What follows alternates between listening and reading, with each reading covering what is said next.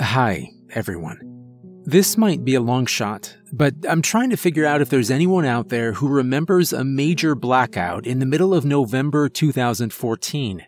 It was a pretty big event at the time, but I've never met anyone who remembers it or is willing to talk about it if they do. I still have no idea if the blackout was only in my city or if it was nationwide. If I'm being honest with you, I suspect it was global. If you remember it, then this will all make sense to you. If you don't, then you're probably gonna think I'm crazy. Maybe I am. I'm hoping somebody out there can tell me I'm not. When a major event occurs that shatters our collective view of normalcy, we process it by sharing our unique account of it with others. We ask each other questions like where we were on 9/11. I've never had the opportunity to do that with this situation, so I'm gonna try to do it now. If only because I'm worried about what might still be to come, and because I have nobody to talk with about that fear. The blackout happened on the evening of Thursday, November 13th, 2014. Back then, my ex and I lived close to her parents, and we'd visit them pretty often to have dinner and watch TV. It was typically a pretty uneventful affair, and we were usually too burnt out from the workday to socialize much. We just watched our shows in silence, occasionally sharing amusement at the joke in a sitcom, or debating a theory about a show's plot mystery. That's pretty much how this night was going, too, until the lights went out. It must have happened sometime between 7:30 and 8 o'clock, because we were watching Jeopardy when we lost power. It was weird, because there was no inclement weather, and it was actually perfectly clear outside. As our eyes adjusted, we could see the stars out the living room window, brighter than any of us had ever seen them before. We could also see some lights flashing in the distance. It was an eerie green light, flashing near the horizon like lightning in a distant storm. I figured it was probably transformers blowing, and when my ex asked what the flashes were, her dad Neil said the same thing. As far as we could tell, whatever was producing the flashes wasn't making any sound, but it's entirely possible that it was happening too far away for the sound to reach us. My ex's parents lived in a suburb, not exactly close to our city on the US West Coast, but close enough that there was always light pollution. There was no light pollution now, only the flashing green lights in the distance, and the bright stars in the night sky. We assumed this meant the blackout was pretty widespread.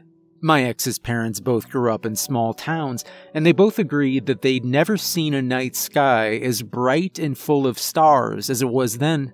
It wouldn't have been possible, with a major city full of lights just 20 miles away, so the power must have been out there too.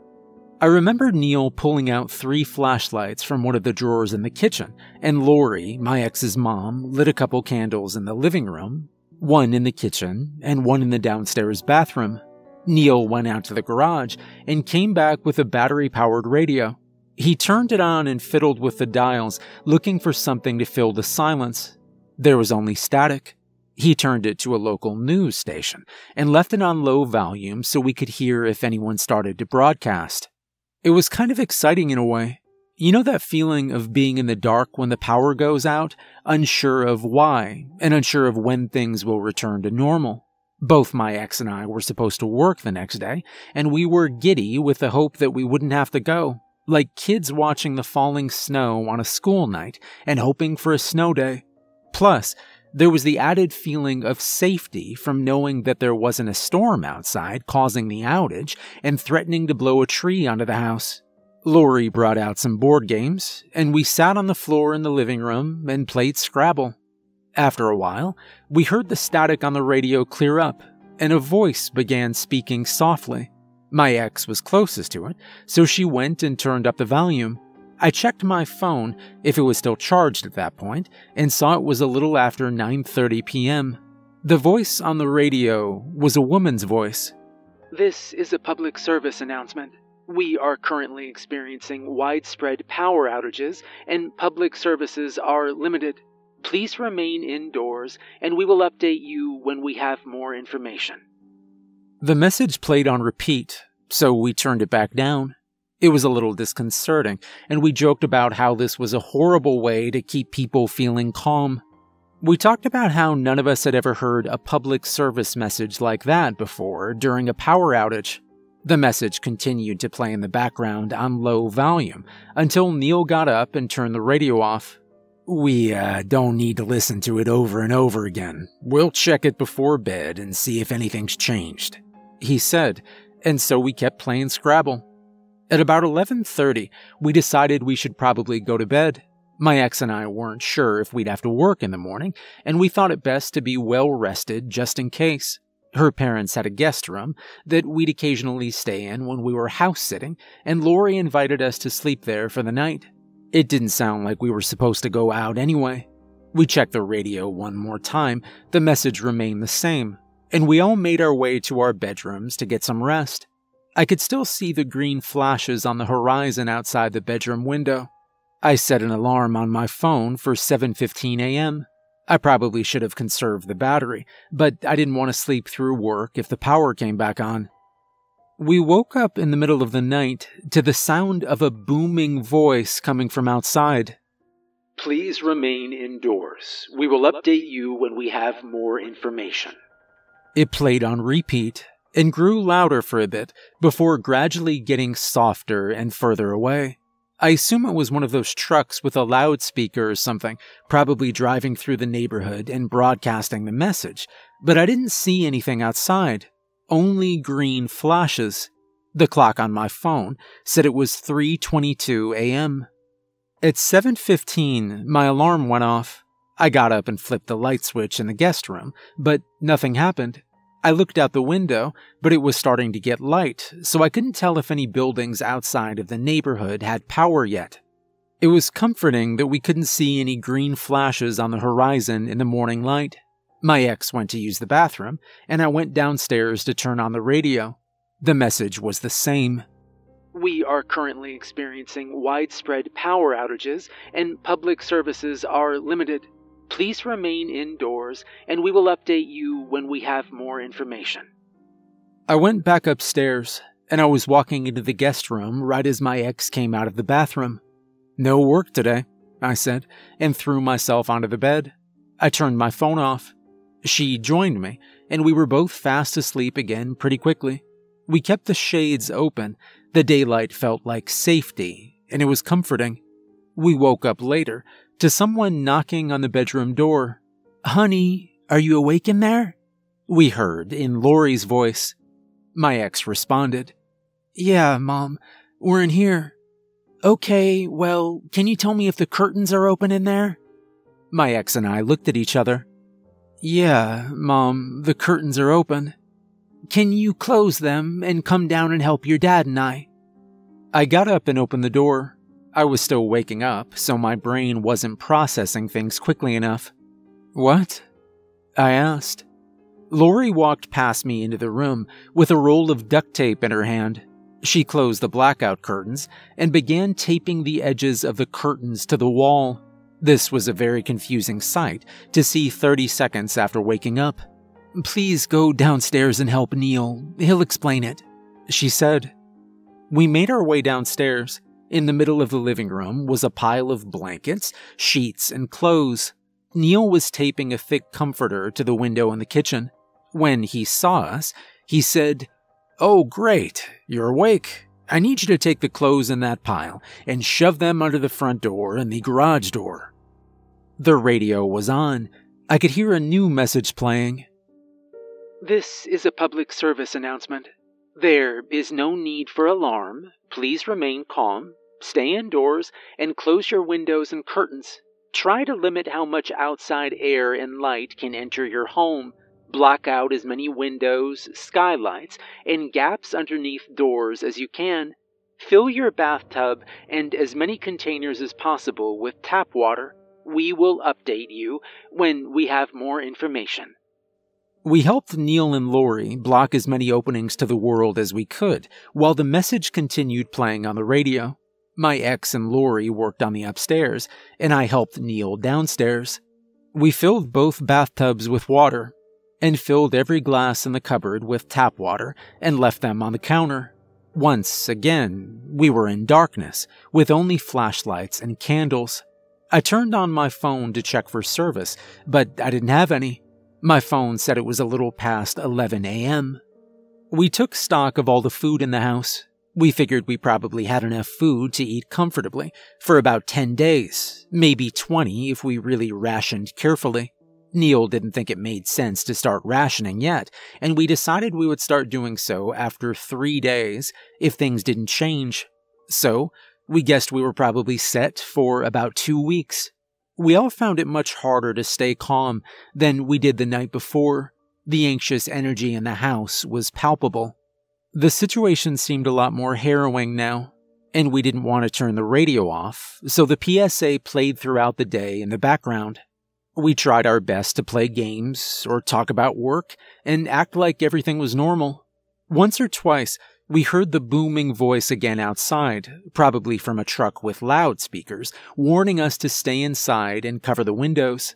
Aside from that morning surprise, though, nothing changed much throughout that day, until we went to bed. Except for the loudspeakers, it had become very quiet outside since the power went out. Late on Friday night, or Saturday morning, I'm not sure exactly what time it was, we all woke up to an unsettling sound from outside. It sounded like it was way off in the distance, and right outside the house all at once. It was this deep, vibrating sound, somewhere between a loud hum and the steady monotone sound of a brass horn. It didn't fade in and out, and it was just there, unavoidable, and filling the space around us. All 4 of us came out of our bedrooms. We were all visibly shaken, but nobody dared look outside to try to find the source of the sound. Neil tried to comfort us and said it probably wasn't anything to worry about, but he was obviously pretty spooked too. We decided to all go downstairs and sleep in the living room together. And when we got there, we found that the radio was no longer broadcasting any message. Neil replaced the batteries and turned it back on, but still nothing.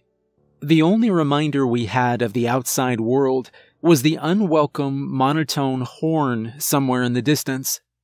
One by one, we fell back asleep. I was the last one, I think.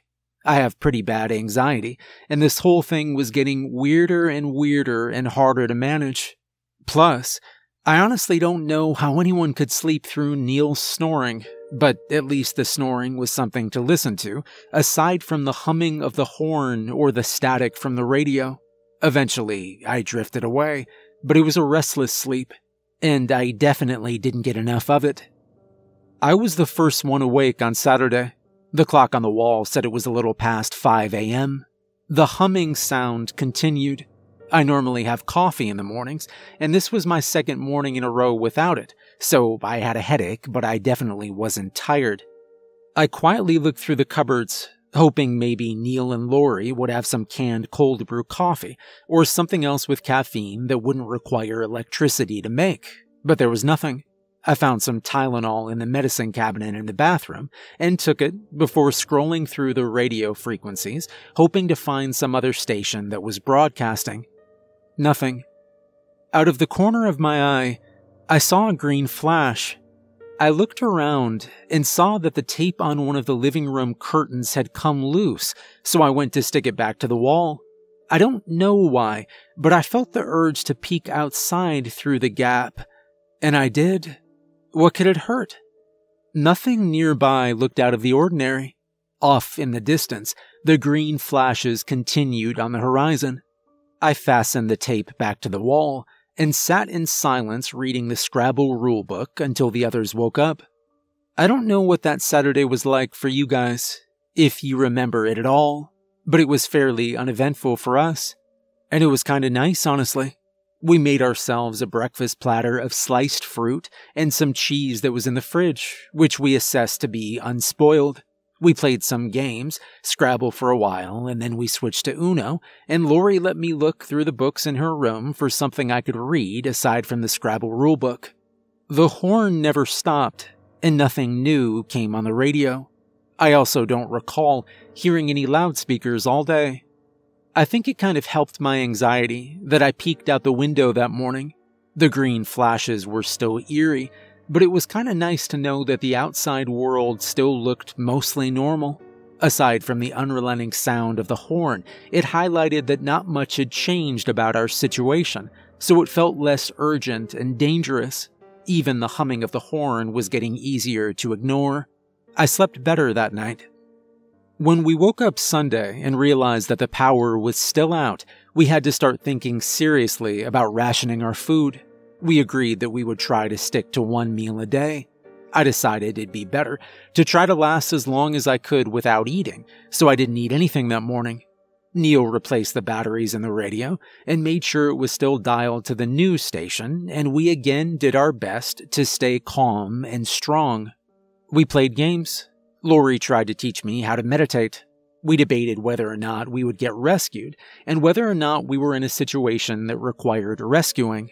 I think we all had this sense that something was happening that was more now than a power outage, but none of us knew what it could be. In the evening, the clock on the wall was the only way we could keep track of the time now. We convinced Neil and Lori to play Cards Against Humanity. My ex and I had given it to them for Christmas a couple years prior, but they never touched it. We found it in their hallway closet and begged them to play it with us. If there's one thing that's great for curing boredom, we promised them it's Cards Against Humanity. It had been a long time since we had that much fun. We were dying of laughter, especially listening to Neil and Lori read out inappropriate card combinations. We opened a bottle of wine, then a second bottle, and then a third. We were probably on our fourth or fifth game when we heard a loud rumbling outside, and the whole house started shaking. I don't know if you remember the earthquake, but if you do, then you understand the terror we were about to experience. The ground below us felt like it was rolling. Things were falling off the shelves, the sheets and blankets started falling off the windows, and we all scrambled to put them back up. Somehow, that felt like the most important thing. I know they say to stand in a doorway or hide under a table during an earthquake, but instead, we all had this instinct to protect the windows. The only thing any of us knew about our situation was that we were supposed to keep the windows covered. As the earthquake subsided, we heard a siren blaring in the distance.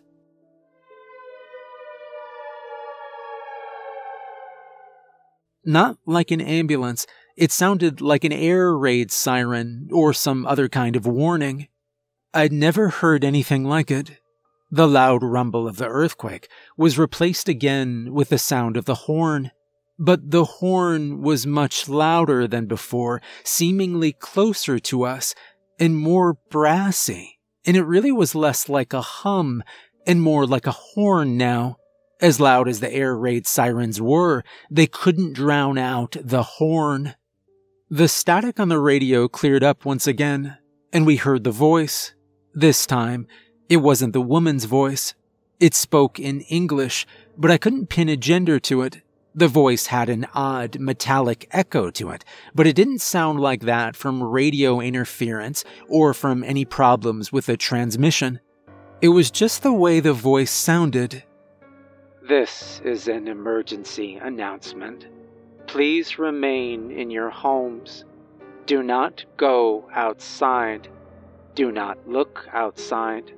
Find a central area in your home and do not leave. Move away from all windows and doors and cover your eyes.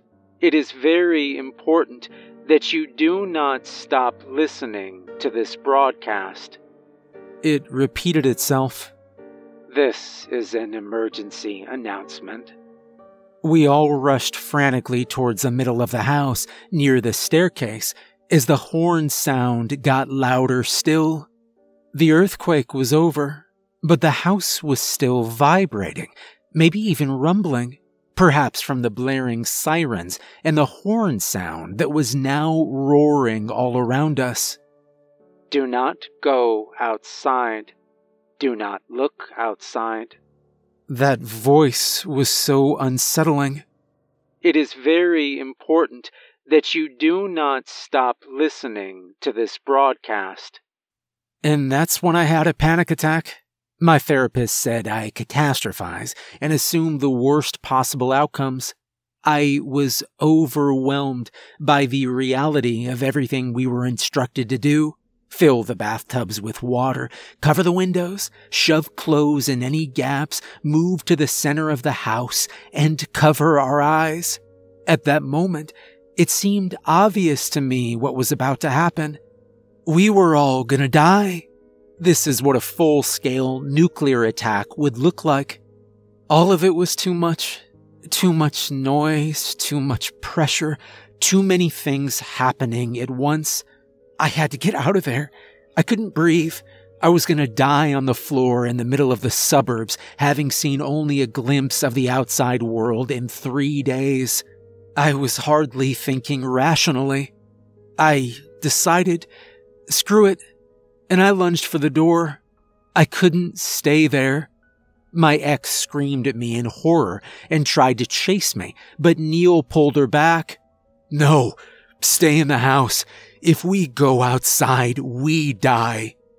I reached the door, and I heard Neil scream, "Don't look outside." I glanced back and saw all 3 of them turn their heads away from me and cover their eyes. I turned the handle, pulled it open, and threw myself outside. Their screaming disappeared behind me as I pulled the door shut. Assuming you're better at following instructions than I am, this is where my experience probably differs from yours, if you have any memory of this at all. The horn was much louder outside, probably a lot more intense than you remember it being, and so was the sound of the siren. But it was still more comforting than it was in that house with all that commotion, and the crisp, cold air was a relief.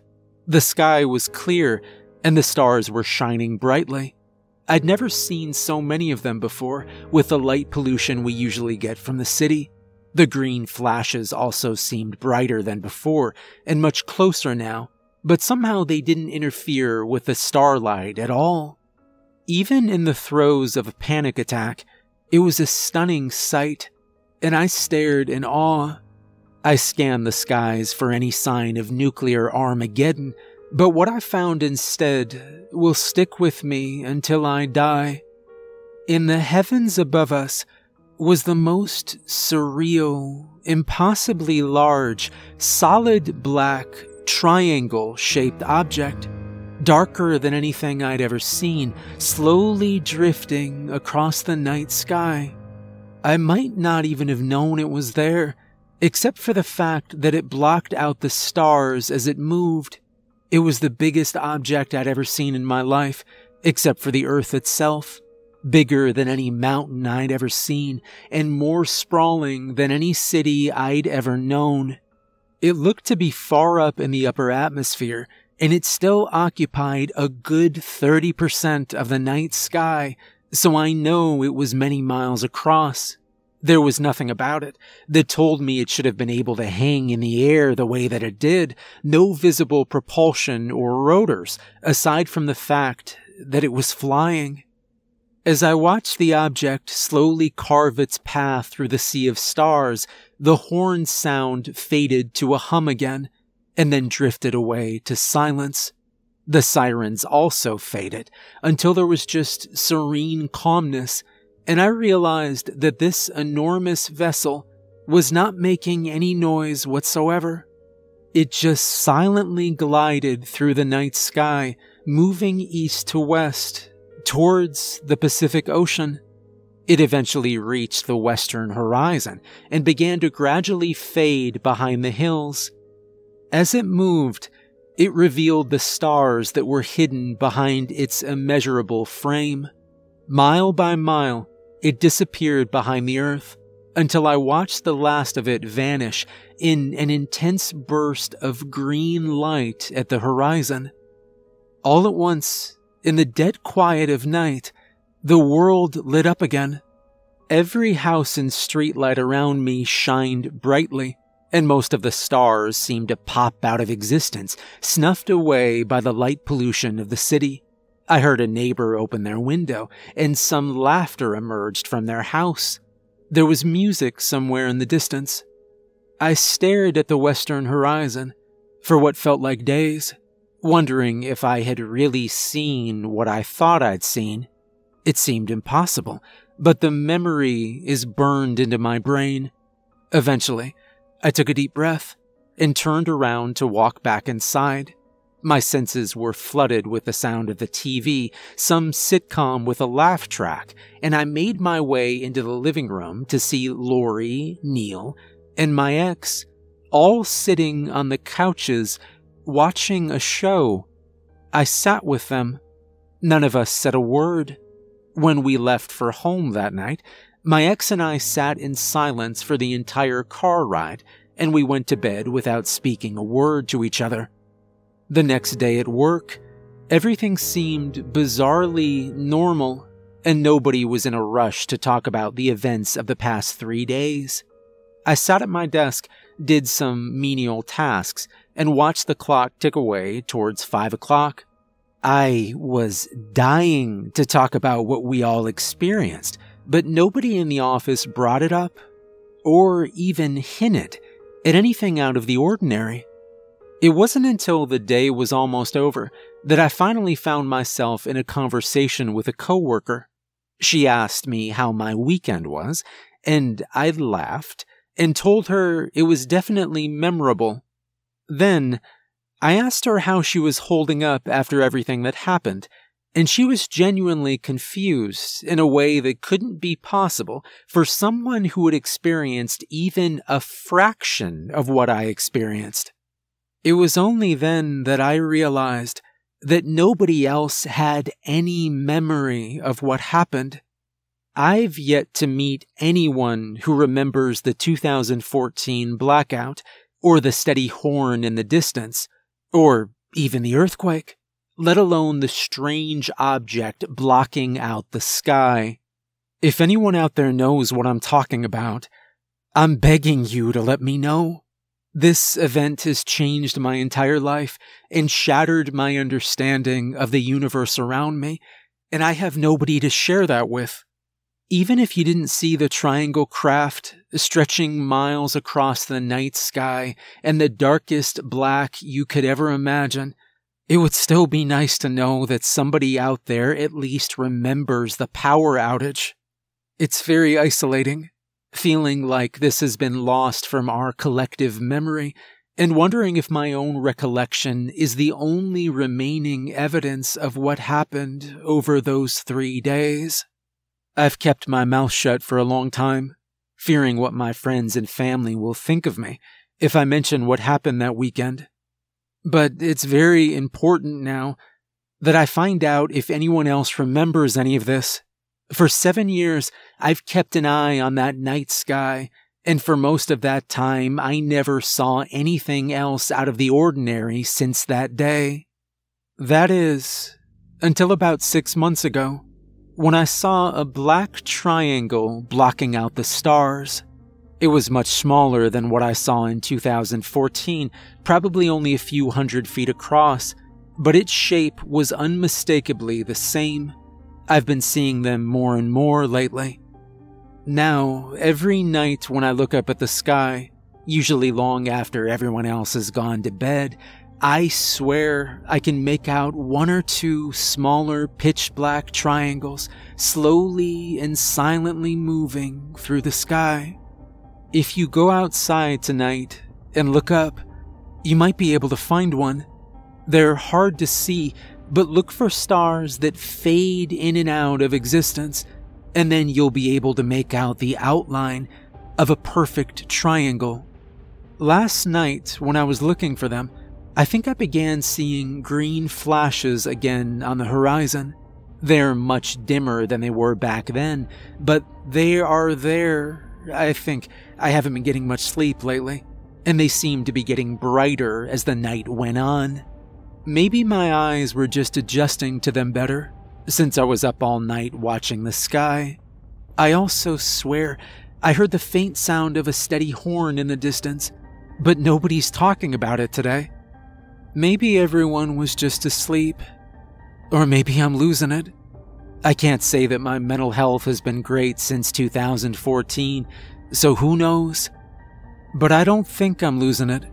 I can't help but wonder if these things were also happening in the weeks, months, or years leading up to November 13th, 2014, and none of us noticed it. But I notice it now, and I'm trying to be prepared for the worst. If you have any recollection of that weekend, and even if you don't, you should probably prepare yourself too. I have no idea what these things are in the sky now, or what that enormous triangular object was on that day, but I'm sure it was there. And I don't mean to alarm anyone, but whatever it is, I think it's coming back. When it does, please try to remember it this time.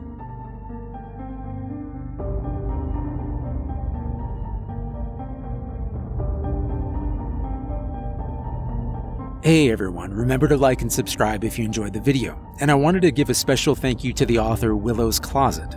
This was a really good story, and remember to check out more of the author's work. There'll be a link in the description. If you'd like to support me further, there's a link to my Patreon in the description, and let us all know if you see anything tonight in the night sky.